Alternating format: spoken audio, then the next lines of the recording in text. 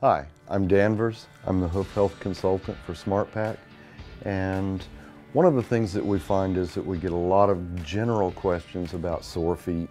It's a difficult subject because there are so many things that can create this issue.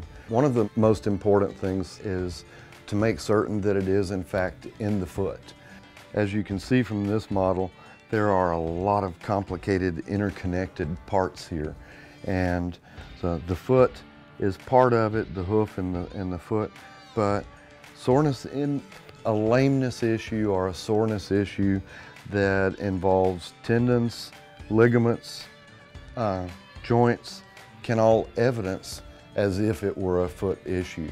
So there are a myriad of concerns ranging from bruises, abscesses, white line disease, thrush, any number of concerns that can happen within the foot, laminitic episodes. But you have to make certain that you are in fact dealing with a hoof issue or a foot issue. It's always best to involve a professional, get true diagnostics, and make certain that you know what you're dealing with. Foot soreness is more of an issue, more often an issue in the front limb than the hind limb. This is because the horse is on the forehand.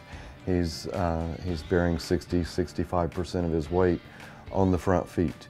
Therefore, and that's where you see the difference in the shape and the size. The front foot will be rounder, flatter, less concavity in the sole, and it's designed for support.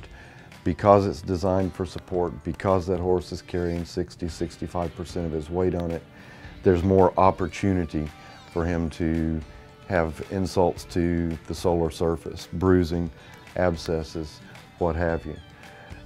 As a rear-wheel drive vehicle, only bearing 30–40% of his weight on its hind end, we see more issues, more lameness issues that actually evidence in the limb than in the foot. In some cases, you'll have intermittent lamenesses such as a subsolar abscess. It'll move in and out of sensitive tissue. The horse will be lame for 3 days. He'll be sound for 3 days. And you'll go through that maddening thing of why are his feet sore? Get your professionals involved. Get a true diagnosis. I hope this has been helpful.